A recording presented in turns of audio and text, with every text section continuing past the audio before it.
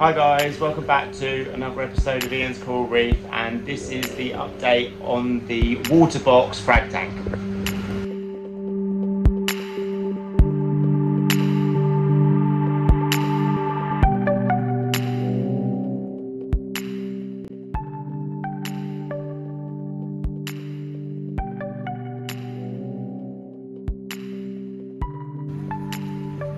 Okay, so here we go. Here's the update of the Waterbox. I think it's the 105, it's the shallow reef.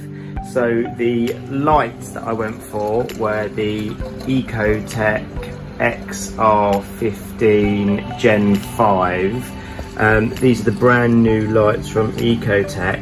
And the reason that I went with these guys was that 2 of these was the equivalent of 3 Reef LEDs from Red Sea. So I didn't need as many light fixtures to cover this tank. I'm contemplating doing the same as I've done with this guy here and using the T5 add-on, but that'd be at a later date because I want to try and grow out some of my SPS colonies here. But yeah, you can see, so I've got one fishy in here at the moment. He's doing a really good job keeping on top of all of the algae. He's the guy who had the lateral line disease, so you can see his fins are coming back. So actually, the fact that this is a newer tank and growing a bit more algae is probably quite good for him. So he's been picking away at everything. He was a bit of a bugger to catch, but I got him in there. So yeah, so this tank has ultimately been cycling for a couple of months, but as you can see, I've already got some SPS frags in here. Let me just change my filter so you can see a bit better. Okay, so I've just put my little orange filter thing, but actually I'm doing this on my phone and the picture quality really isn't as good. So anyway, so as you can see, I've got some SPS colonies already in there because I really want to use this as a frag tank. So I thought I'd just do some tests to see how these guys are doing. And they've been in here, I think, 3 weeks, maybe 4. Oh my God, time eludes me at the moment. And they're actually doing really well. I've not lost anything. I've got this really nice pipe organ that I got from Paraquatics that I've been fragging up for them, and there's a really sort of big bit of it here. It's a really, really nice kind of almost like turquoise and then with a purple base. And the difference between this and sort of green star polyps is it's got like a carbon skeleton as well. So it's kind of like got this really nice, let's see, it's got this really nice bright red kind of stalk that it grows from.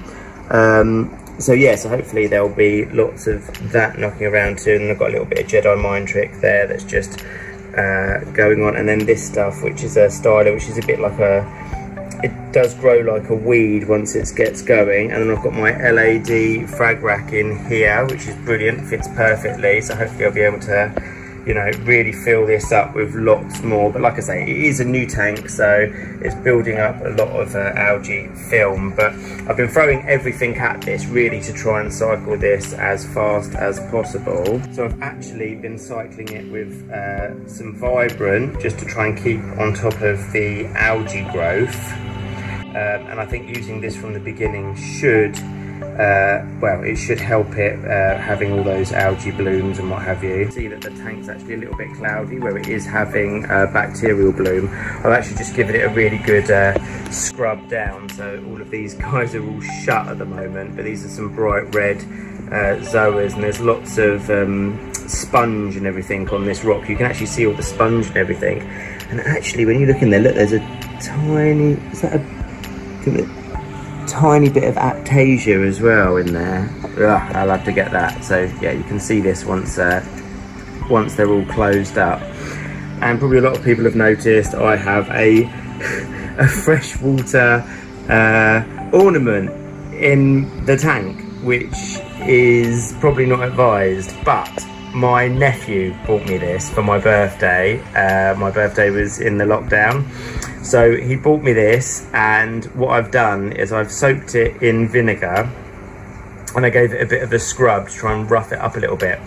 And I've got a little bit of a plan to try to cover it in Cyphastria and see if I can, I don't know, make something out of it. I've just a little project I thought could be fun to see if I can get Cyphastria to grow all over it, and then I'll have a little attack walker, which I think could look quite cool, and it'll be a little bit of fun to see how that grows. Okay, so now we go inside this cupboard, and I warn you, it's a mess. So this is the dosing pump I think I'm going to be using. It's a spare one that I had. It's a Wi-Fi dosing Waterbox thing. It's just a cheapie off of eBay. But yeah, you set it up on your phone. I'm not sure. I'm thinking about dosing it ATI or, I think ATI or Triton other methods. But I don't, it's been holding 7.6 DKH just with the Kalkwasser stirrer, so I think it'll be a long time before I have to think about dosing. I love this Kalkwasser stirrer. It just stirs it, as you can see at the bottom, and then through evaporation it just raises the pH and the carbon hardness of the water. So that's a good cheap method. I've got a Tunzi skimmer. This is my old skimmer that I'd actually moved on to a friend, and then he didn't need it, so it's come back to me now, so that's really cool. So it's been around the block a little bit. I've taken off the UV sterilizer for now because I don't want it to disturb the bacterial load. I want to try and get this tank as mature as possible. Inside here I've got tons of live rock, bags of carbon. I've got some phosphate remover in here.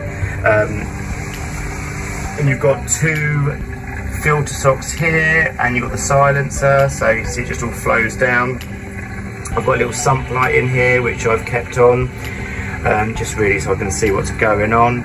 There's my dosing containers for eventually when I do start to dose. And then I've got the abomination cupboard, which is just literally everything thrown in.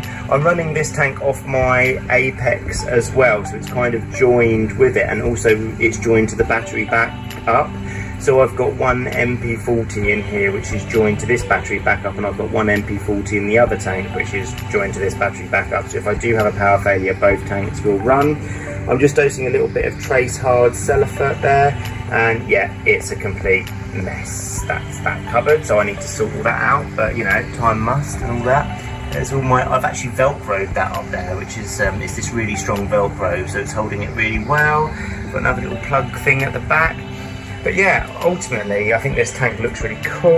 And I'm running the light schedule on a limited light schedule at the moment, so I'm only lighting the tank for sort of 6 hours a day, I think. I've got my auto feeder on here as well, just to make sure that it's getting some food, feeding that tang, and just really sort of ghost feeding the tank, if you will. My next thing I need to do is start adding some more fish. I really want this to be, like I say, a frag tank, so I want maintenance fish. So I might have like an Aptasia eating file fish. I might move over my my wrasse, who's a really good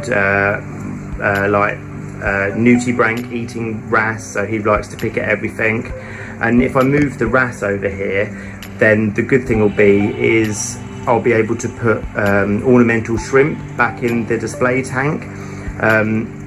So I've just got to catch him, which will be fun.